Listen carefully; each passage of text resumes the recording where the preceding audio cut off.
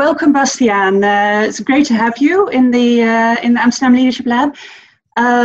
So I really kind of made it easy for myself and put all the information in this slide about you.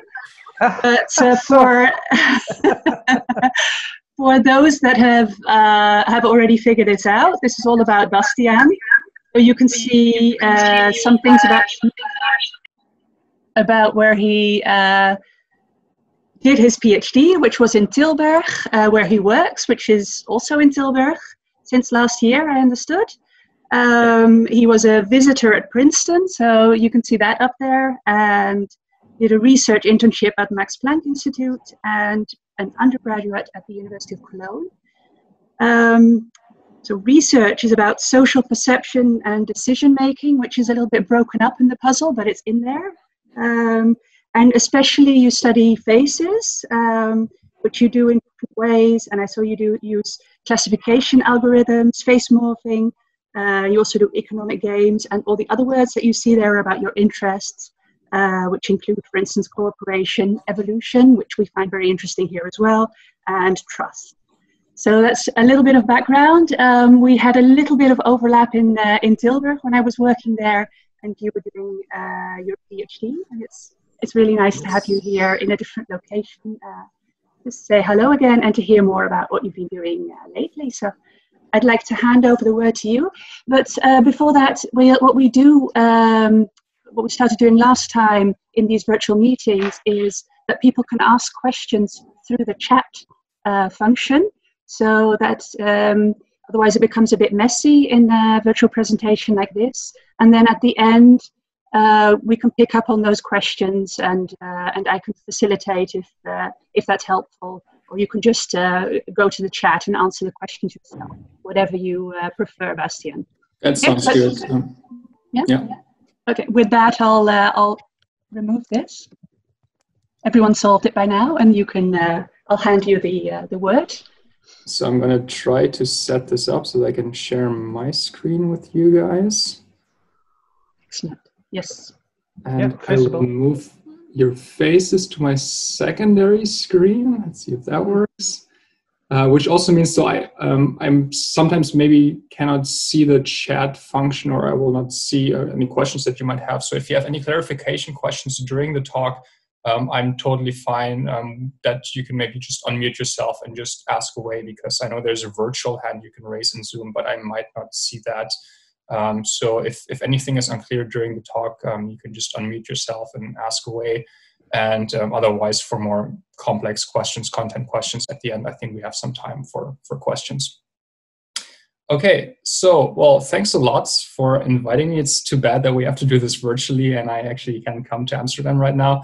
But I'm still excited to show you some of the projects I've been working on in the past maybe half year. So these are all very recent projects that I'm still working on. And yeah, I'm really curious what your comments are. And I think that the common focus of these two projects that I want to show you is to dive a bit more into more complex relationships between facial appearance and decision-making. And I think what overall these results suggest is that the typical way in which we study how people rely on first impressions, how people rely on facial appearance when making decisions, for example, when choosing leaders, and I know that you guys are very interested in that question, for example, might be too simplistic, so we might miss out on more complex relationships with the kind of methodological and statistical tools that we're normally using. Can everyone see my presentation? Is that all good? Yeah. Okay. Well, as Wendy already mentioned, most of my research focuses on first impressions from faces. So I study what kind of facial features people rely on to form impressions of how trustworthy or how dominant or how intelligent a person is. So this is actually the perfect setup in Zoom right now. So I see some of you for the first time. I see most of your faces and nothing else. But even in real life, when people have access to all different kinds of visual input, we know that they rely on a person's facial features to kind of judge their trustworthiness or dominance, for example. And we also know that these judgments are formed very spontaneously and effortlessly. So it only takes about 100 milliseconds of exposure to a person's face, and we have some intuition of how trustworthy we think they are. For example, And there's also some agreement across different perceivers. So people somewhat agree on what a trustworthy person looks like if we analyze different judgments from different cultures or different age groups, for example, even though there are also large individual differences here. And maybe most importantly, what a lot of previous studies have shown, and this is also what I want to focus on today, is that these impressions from faces are very consequential. So they influence a lot of different decisions. So people rely on their first impressions when they decide whom to vote for, whom to select as a leader, who is found guilty in court. So there are many domains of social life in which a person's facial appearance influences their social outcomes. And the way these effects are usually studied is pretty similar across different studies. So maybe I'm interested in looking at how facial masculinity versus femininity, so how masculine or feminine someone's facial features are, how that influences their likelihood of being selected as a leader. So that's a very typical question in the literature. So I might manipulate facial masculinity in faces, and I see how that influences people's leader choices. I might also have some hypotheses regarding what is driving these effects. So maybe I assume, or maybe even directly test, that masculine faces are seen as more dominant than feminine faces, and maybe that can explain this effect on leader choice, because in some domains people might prefer dominant leaders. So this is basically the general model in which these effects are studied, in which we understand the influence of facial appearance on decision making. We're typically focusing on one or maybe a few facial cues. We examine their effects on decision making, and maybe we also examine whether certain inferences, such as judgments of trustworthiness or dominance, how these inferences mediate this role. And what I want to argue today and show you some data is that maybe this model is a bit too simplistic to capture all of the different complex relationships between a person's facial appearance and the kinds of behaviors that we're interested in, kinds of decisions where people might rely on facial appearance. And specifically, I want to show you data that kind of suggests two complexities in this process. So on the one hand, I want to show you data that suggests that if we perceive a person's face, even if we just look at the influence of one facial cue, these features can activate multiple inferences at the same time. So multiple stereotypes might become activated from looking at a person's face. And these inferences all co-determine a person's decision, which also means that if maybe incompatible stereotypes become activated, if they have opposite effects on the decision-making process, these might actually cancel out. So if I just look at the effect of that facial cue on decisions, I might not observe any significant relationship whatsoever. But that does not mean that this facial cue is actually unimportant for this decision-making process. It might simply be the case that in this situation, this facial cue triggers opposite stereotypes that basically wash out on average if I look at the overall effect. And the second aspect I want to focus on today is that when we perceive a person's face, we perceive multiple facial cues at the same time. So we perceive their gender, we perceive how age-typical they look, we perceive their race, we perceive their facial width to height ratio, and all these other different facial cues that have been studied in the literature. And the problem is that many of these facial cues are related, so it's really hard to disentangle their unique effects. So it's really hard to figure out which facial cues are actually central in impression formation and also in decision making, if we think that these impressions actually have consequences for the kinds of decisions people are making. So these are the two kind of complexities or modeling problems that I want to focus on today.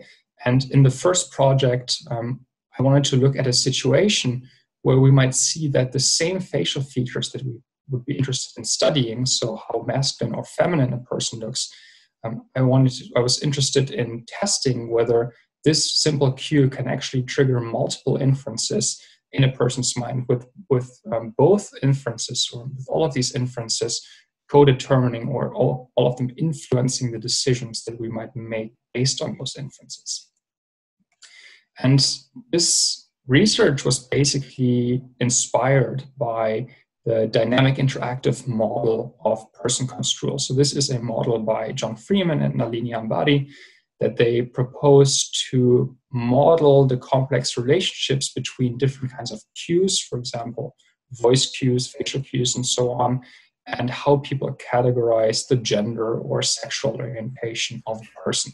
But I think it's also very applicable here in understanding and how different facial cues trigger different sorts of inferences, because what this model kind of acknowledges or highlights is that we perceive all of these facial cues, and these facial cues might activate different kinds of stereotypes in our minds.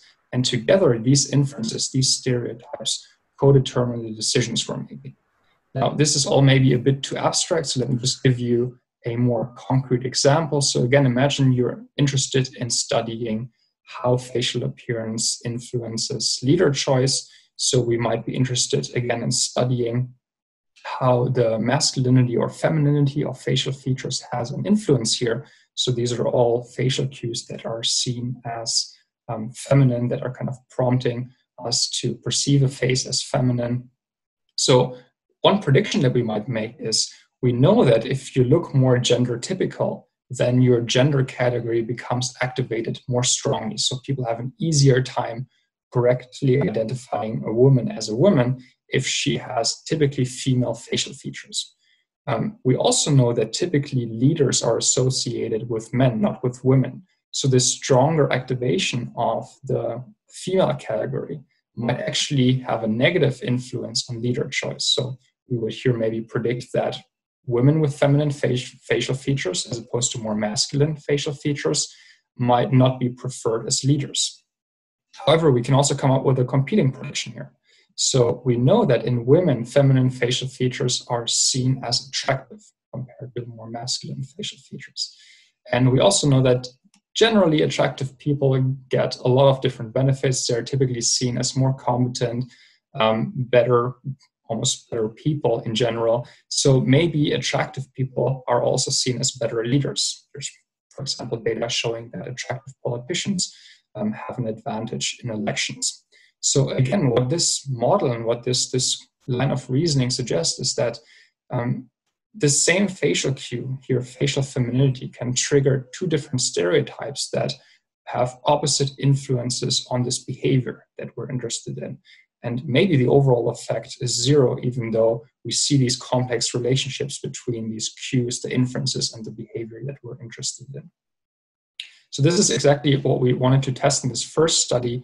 And we didn't look at leader choice, but we looked at how well people perceive certain targets to fit into a typically male job. So we asked them, how good of an engineer would this person be just from looking at their face?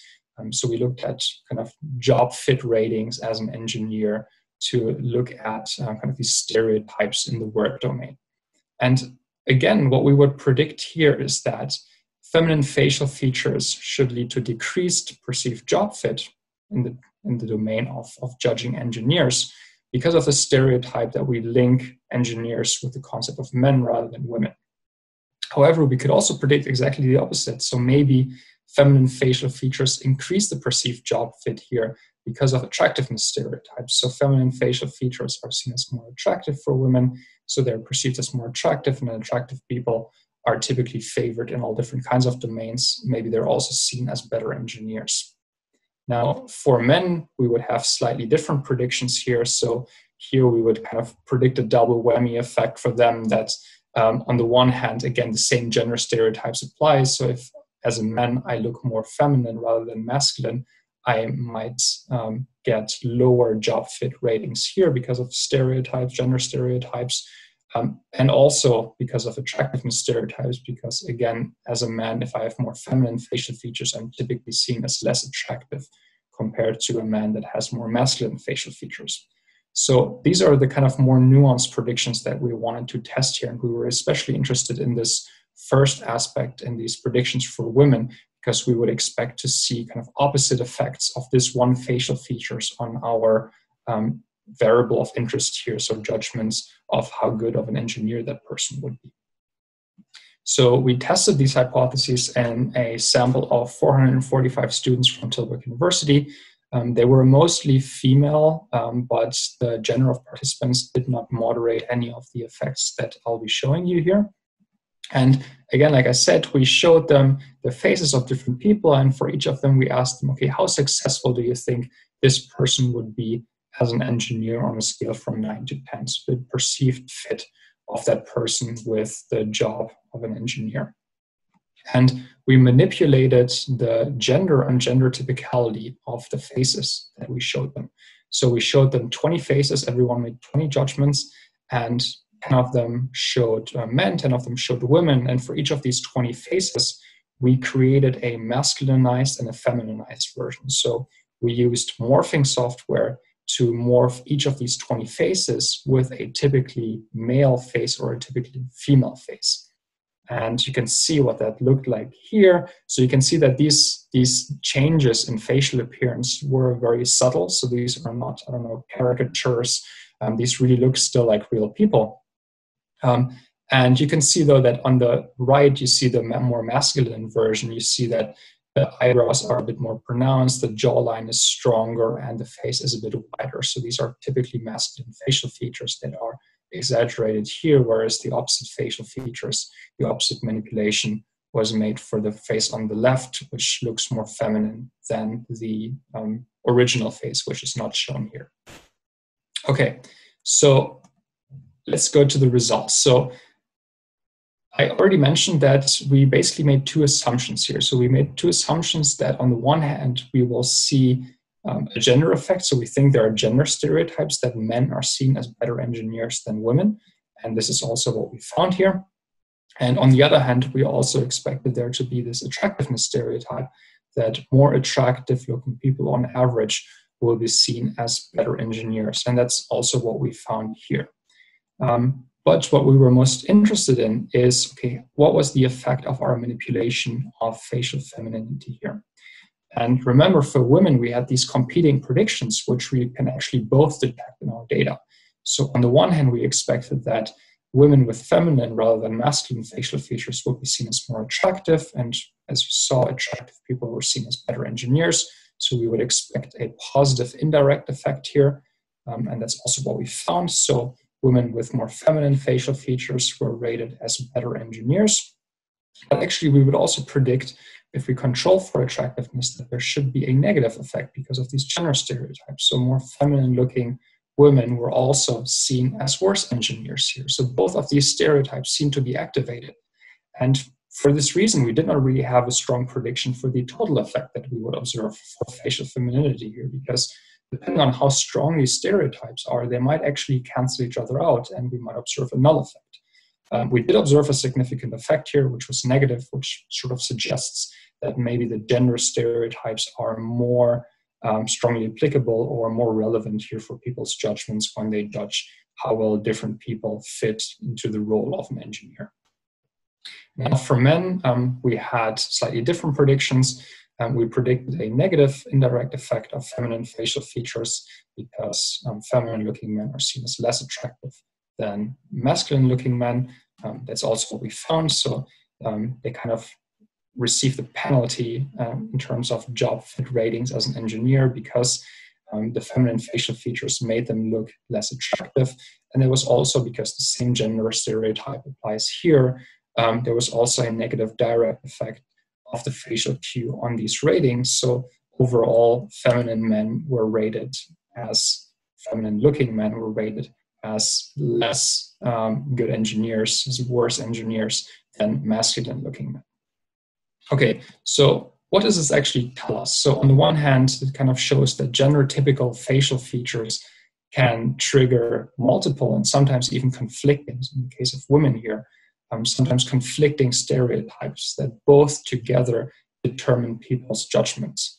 So on average, these effects might actually wash out. So if we would have just looked at the overall effect of feminine versus masculine facial features, we could have observed the null effect and maybe concluded, okay, really how masculine and feminine people look have nothing to do here with these job fit ratings. That's not what we observed. So one stereotype seemed to be stronger than the other. But again, this would have been a plausible hypothesis here of an overall null effect, and we might have concluded, okay, this Q doesn't matter, even though it's just not, the overall effect is just not there because these stereotypes cancel each other out. Now we also replicated the same effects for a typically female job. So we asked participants for the same images, how good of a nurse would this person be? And we observed kind of the same predicted pattern of effects here. And currently we're also running another follow-up where we ask participants to judge which of these people they would favor as a leader in a work domain. So we tell them, okay, there's this group of consultants. You have to choose, or you have to hire a person to supervise them. Which of these people would you prefer? And we would pretty much have the same predictions as for the typically male job here. So that study is running right now, and I'm curious if we can replicate it a third time. Okay, are there any questions so far? No? There are. Shall I? Yeah. There are some related to your study, so maybe it's best to look at those. Yes. Let me see. Why would attractiveness be related to success as an engineer? The fit literature would suggest that maybe typical geeky faces would be related to the fit in this domain.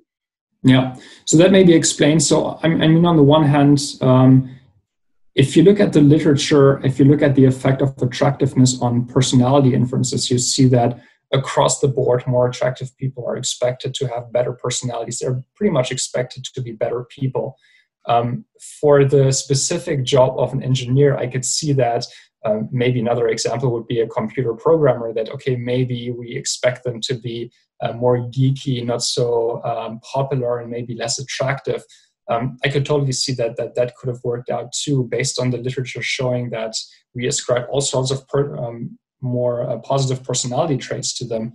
We thought it was more likely that attractive people will actually be seen as better engineers here as well. But I agree with you that hypothesis was maybe not as strong as the gender hypothesis here, and that's also what maybe the data show, that even though we did find that positive effect of attractiveness, overall the gender stereotypes seem to have been stronger here. Okay. A different question is there any effect of the participant sex? This is by Shirley. Yeah, there were no, so participant sex did not moderate any of these effects here whatsoever. Okay. And how about a female leader job? So not nurse, but for example, head of a female magazine.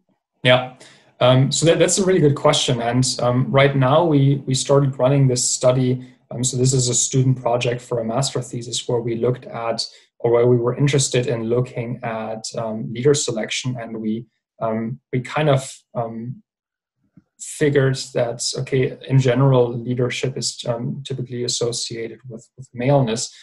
So we also, as a first test, focused on this relatively typically male domain of consulting, business consulting.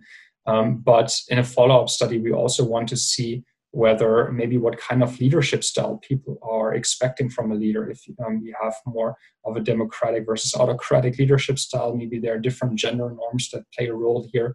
Or, as you mentioned, maybe in a domain where we would expect female leaders to be better. If there's more, I don't know, social support that is needed rather than more top-down decision-making. So we might expect different patterns here depending on what kind of gender norms are at play. Yeah, so more to come. Yeah. Let me see, there are still some clarification questions more. So that previous question was from Daphne, by the way. Some clarification questions from Reinoud. The face on the right looked bigger. Face on the right. Yeah, that might be my poor cutting skills in inserting these images into the presentation. So the faces are standardized in how large they are. It does not mean that facial width to height ratio, for example, might not be different. So you can see that the face of the masculinized version was a bit wider. So this is basically a kind of holistic manipulation of facial masculinity. So different aspects of the face are different between those two exemplars. Okay. And there was another one from Reinhard as well, who asked, how do you define success as an engineer? Yeah. So one thing we thought about while designing this study is, because we were interested in gender stereotypes, we were a bit unsure on how to measure these job fit ratings. So we didn't want to straight out ask people, okay, do you think women can be good engineers or can only men be? So we didn't want to be that obvious. So what we did in the end was ask this question of, how successful do you think this person is in finding a job as an engineer at a top firm? So this has been used before in the literature. And I think the exact way the instructions were phrased were that we're going to show you pictures of different individuals. They all graduated with really good grades from a certain engineering program, from a top engineering program. They're all going to look for a job at top engineering companies in the next year. How likely do you think it is that this person will find a job in the next 6 months, which is something that not everyone can do? So we tried to have this maybe more indirect measurement of how much these people fit into the typical image of a successful engineer that will get a job at a really good firm.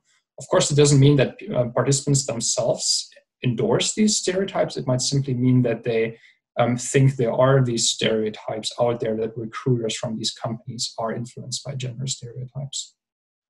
Okay, so it was really more about, are people likely to hire them? Then will they really be effective as engineers then, if I understand? Yeah, so of course we got, this is basically the same when we run these studies and we ask people to judge personality based on faces or make any decisions based on faces. Some comments we get from participants is, well, how am I going to do this? I can only see their face. There's no way that I can judge a person's personality. What am I even going to rely on? Of course, we know that ultimately they still seem to rely on the same cues in the end, so that there does seem to be some shared process that is going on, some shared stereotype. But yeah, of course, we had the same here, that people say, well, I don't really know. I think my responses are pretty random. I had no clue what to rely on. And yet we see that, for example, certain cues like facial femininity and masculinity, hey, here have the predicted effects. But yeah, of course, this is kind of a very basic setting to maybe get at the effect of gender stereotypes or the effect of attractiveness stereotypes on people's judgments here.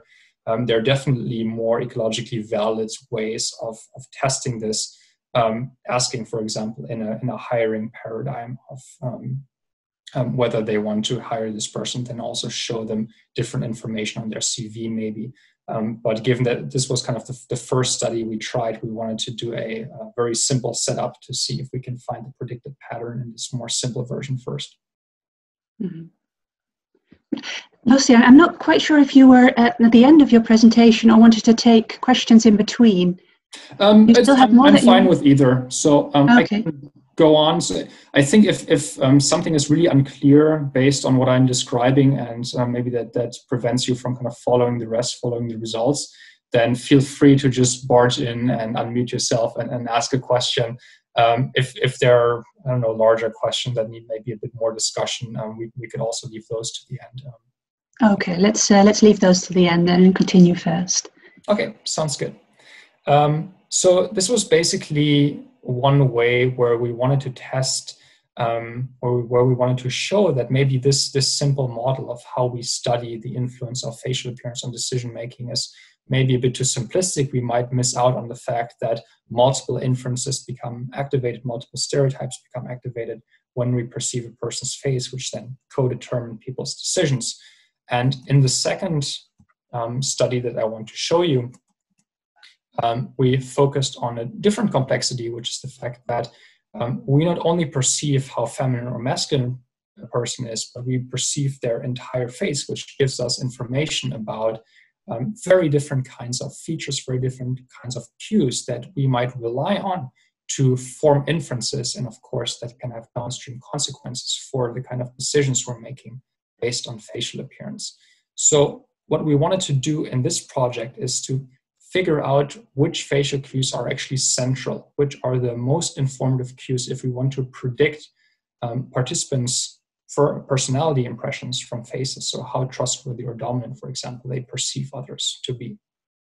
So just to give you an example, why I think the way we typically study the influence of facial appearance is a bit too simplistic, and we're missing out on more complex relationships here. So one cue that has been studied a lot in the literature is facial width to height ratio. So different people have measured facial width to height ratio in faces and maybe manipulated it in faces. So you can see the person on the right has a slightly wider face.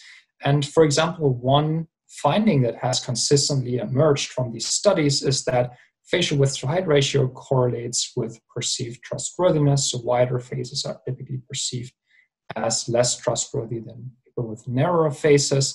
And people have made more general claims based on this finding. So they've claimed that people rely on this cue to form trustworthiness impressions. This is an important cue in impression formation. And this actually is a good thing because supposedly facial width to height ratio is a somewhat valid cue to a person's trustworthiness. I mean, this is heavily contested, but this is, some people make this claim. So this actually allows people, because they rely on facial width to height ratio, this allows them to form somewhat accurate impressions of other people's trustworthiness. But of course, there are also other findings out there. So there are a lot of findings showing that how much a face resembles an expression of happiness is positively correlated with their perceived trustworthiness. And again, we have theories that build on these findings and claim, for example, that people rely on this cue, that this is an important one in impression formation. And that's, again, important for more general theories of impression formation because supposedly all these impressions are products of an oversensitive emotion detection system. So we're so much looking for different emotion expressions because they're so informative for our social lives that we even see emotions in neutral faces, which kind of drives the personality impressions that we form when we see a person's face.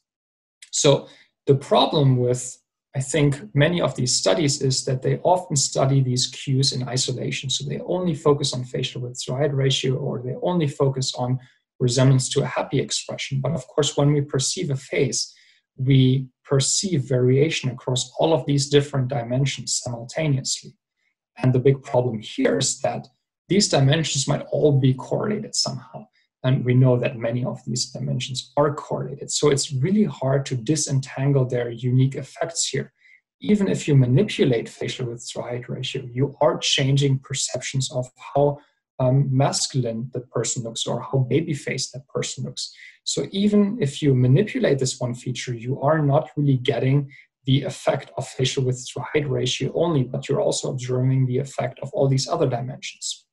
So it's a bit of a statistical challenge to disentangle all these effects.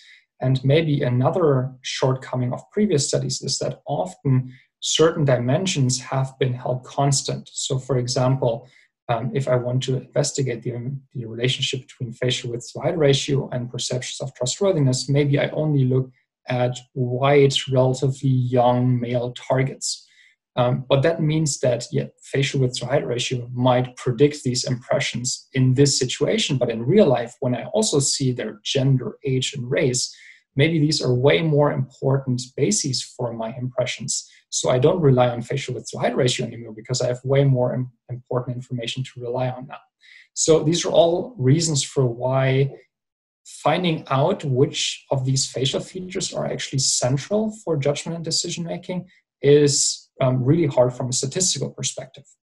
And we tried to tackle this problem by using data from the Chicago Face Database, which is a really nice database if you're into studying facial appearance. So on the one hand, it's nice because it has a very large set of very diverse faces. So we have, they're all American, but we have men and women, we have people from different races, different age groups. And this database also comes with a lot of different kinds of variables. There's a large data set behind this face database.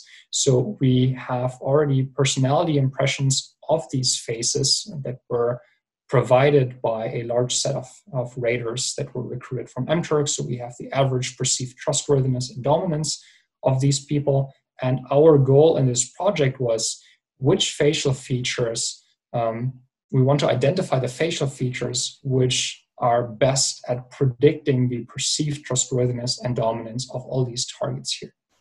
And as I said, there's a lot of different variables contained in this database. So we have demographic features such as self-reported gender, age, and race. We have ratings on how much these faces resemble different emotion expressions, or how much, how gender typical or race typical a person looks. And we also have a lot of morphological features that were objectively measured from the face images. So for example, facial width to height ratio and cheekbone prominence. So this is a very good collection of variables that have been studied as determinants of the kinds of impressions and behaviors that we see in response to a person's facial appearance.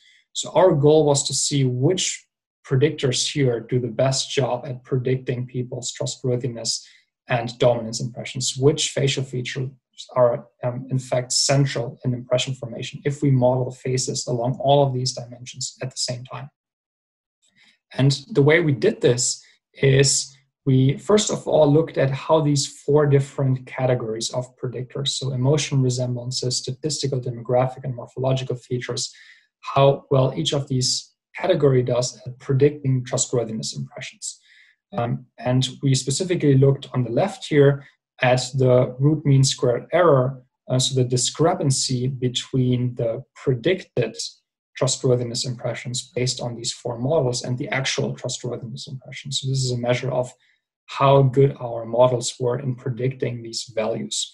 And of course, we're modeling a lot of different variables here, which will run into a problem of overfitting. So we also use cross-validation. So we always had a random training data set on which these models were estimated. And then we tested their performance on a separate set of data, so on the test data set, to see how good they actually are in predicting novel data.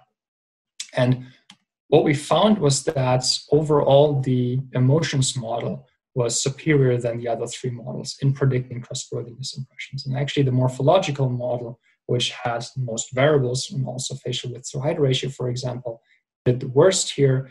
We also looked at a more maybe traditional measure of explained variance. So we did adjusted R squared, and there we basically see the same pattern of results.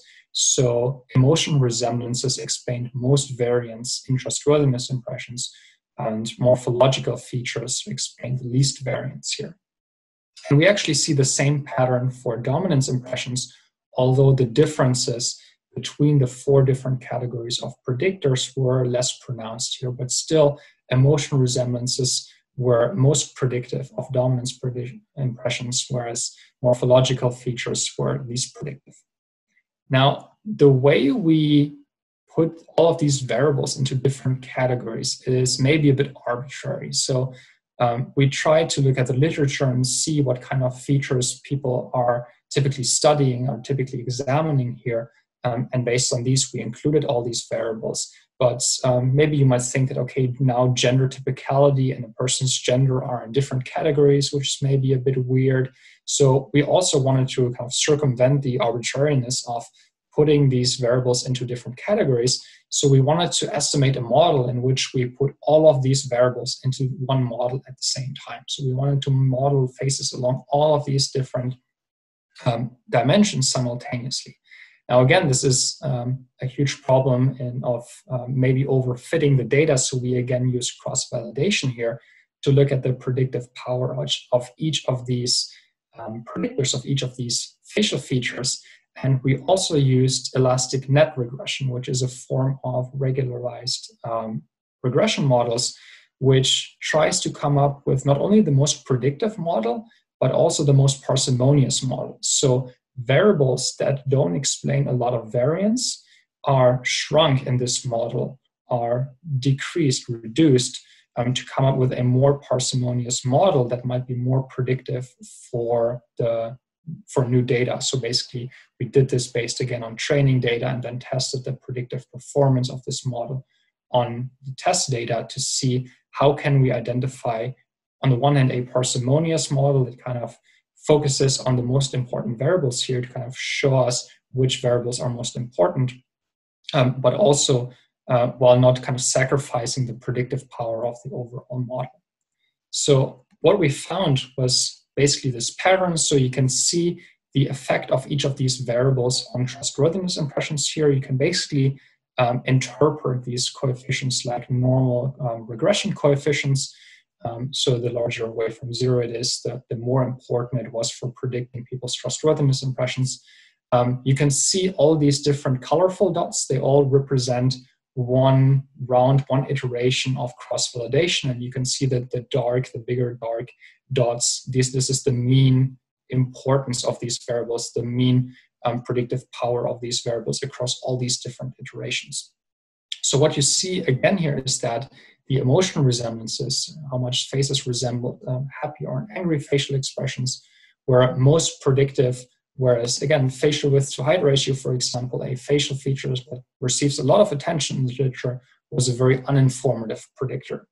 And we actually see the same pattern if we look at our model that predicted dominance impressions. So again, the resemblances to emotion expressions were the most predictive variables here, whereas facial width to height ratio was relatively uninformative for understanding what people rely on to form these dominance impressions. Okay, so what these results basically show is that if we model faces along all of these dimensions that people perceive, that people can extract when they see a person's face, we actually find that some variables and some classes of variables are more informative than others. So it seems like emotional resemblances are more important facial features that people rely on to form trustworthiness and dominance impressions on faces, and that might also have downstream consequences for how these facial features influence different kinds of behaviors and decisions that we might be interested in. And we also see that some facial features which have received a lot of attention in the literature, like facial width to height ratio, are actually relatively uninformative if we in fact model faces along all of these dimensions simultaneously. Okay, so just to sum up what I just showed you, basically what I wanted to demonstrate or suggest is that this simplistic way of focusing on a single facial cue or maybe two facial cues and looking at the kind of inferences people make to figure out which facial appearances have effects on decision making, it might miss out on some more complex relationships between facial appearance and decision making. So on the one hand, I showed you that the same facial features, so facial femininity or masculinity, can trigger multiple stereotypes, and these might sometimes conflict, but together they determine certain judgment decision making that we're interested in. And second, that if we model faces along all these different interrelated dimensions, some facial features turn out to be more important for impression formation than others, which means that they are really the ones that drive these effects of facial appearance on judgment and decision-making that we observe. And maybe one final conclusion from this is that more complex models that acknowledge these complexities in these judgment processes, in these face perception processes, might be better suited in getting at these more complex relationships between a person's facial appearance and what kinds of judgment decisions people are making based on their facial features. Okay, so that was it. Thanks a lot for your attention, and I think we still have plenty of time for questions. Let me put me on. Yeah, so let's clap first. In synchrony, that's difficult. Thank you very much, Bastian, for a really cool presentation. I still have loads of questions in here for you. I was wondering, can you see the questions yourself as well? Or yes, let me see where.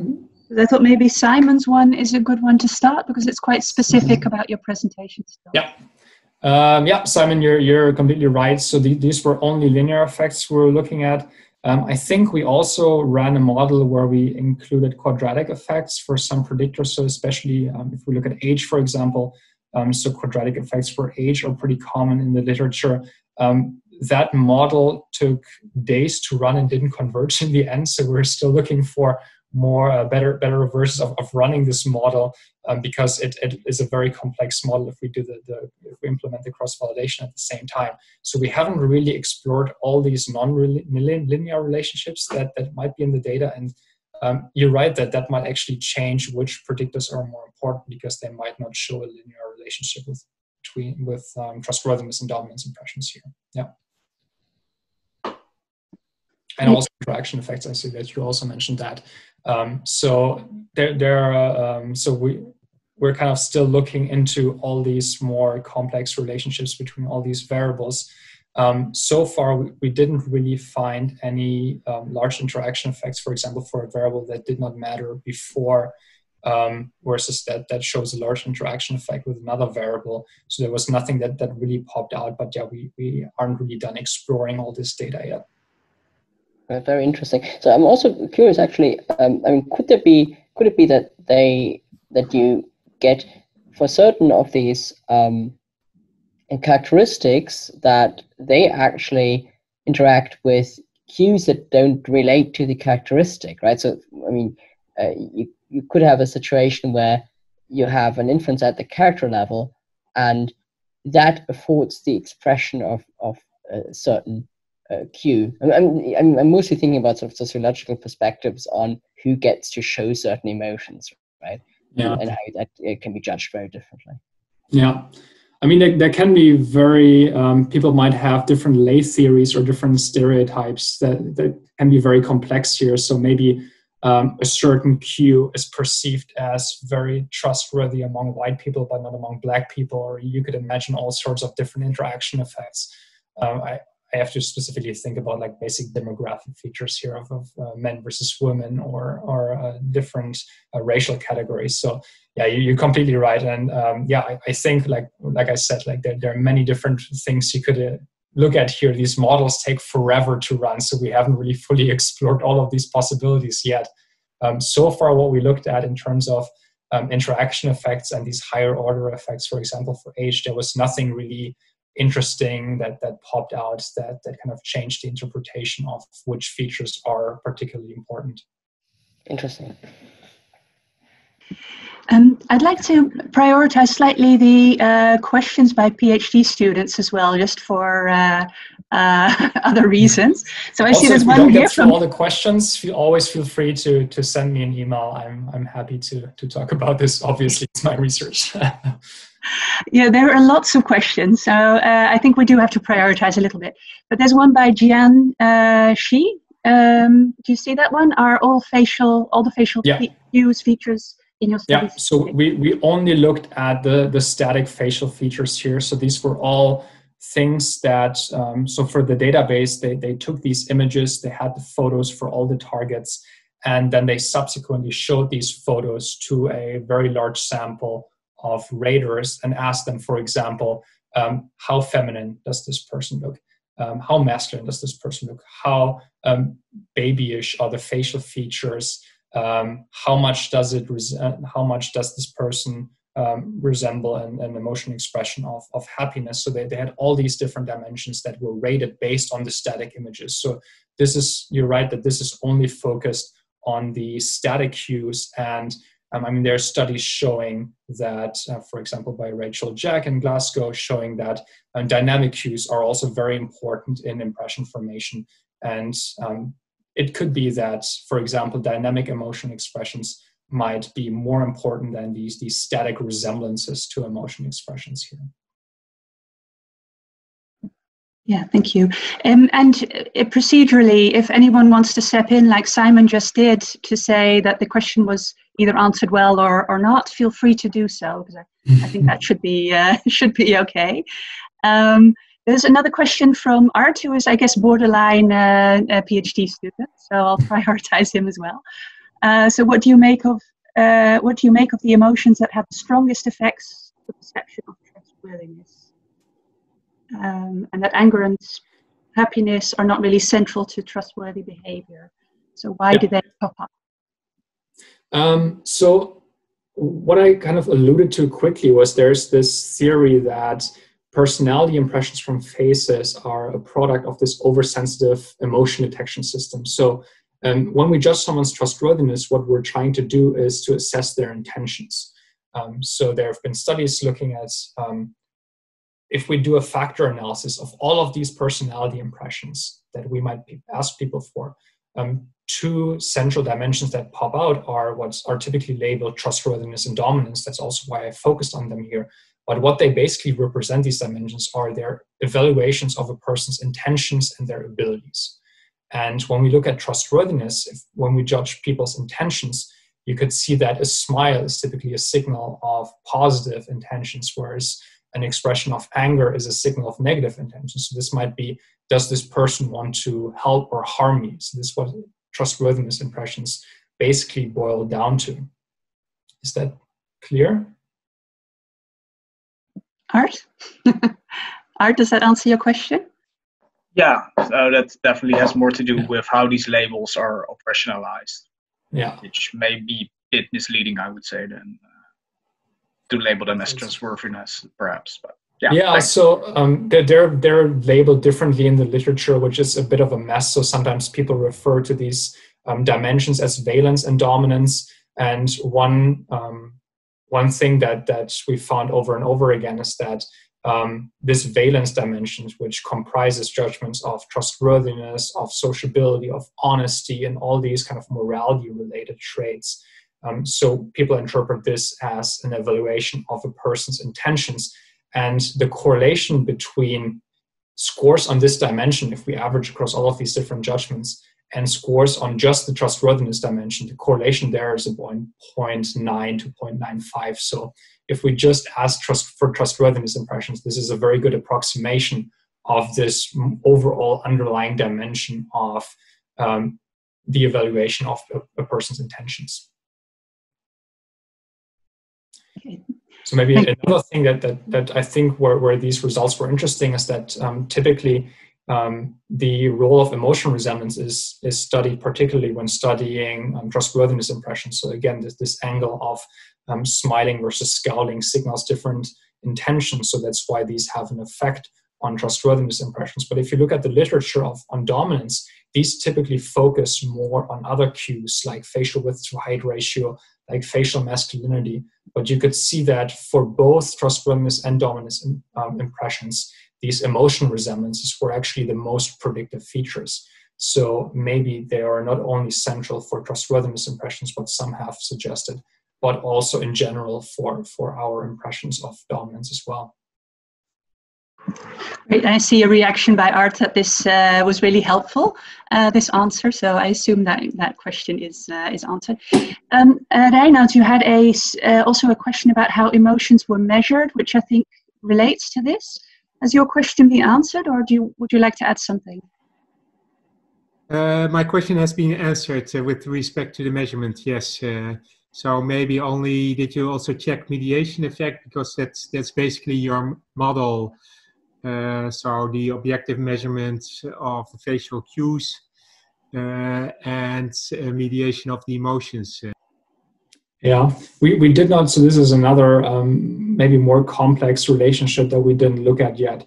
So of course there could be mediating effects here that if you are perceived as if you have a larger facial width to height ratio, you are perceived as resembling less happy expression, and that might have an effect on trustworthiness impression. So like these higher order effects and interaction effects, it's not to say that these there are no correlations between facial width to height ratio and trustworthiness impression, because there definitely are for many of these variables. There are these zero order correlations, or also probably indirect correlations via other variables.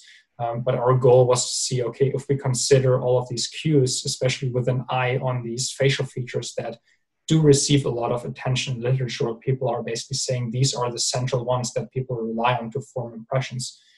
Our focus was on testing whether they're actually central predictors in this model here when we model faces along all of these different dimensions.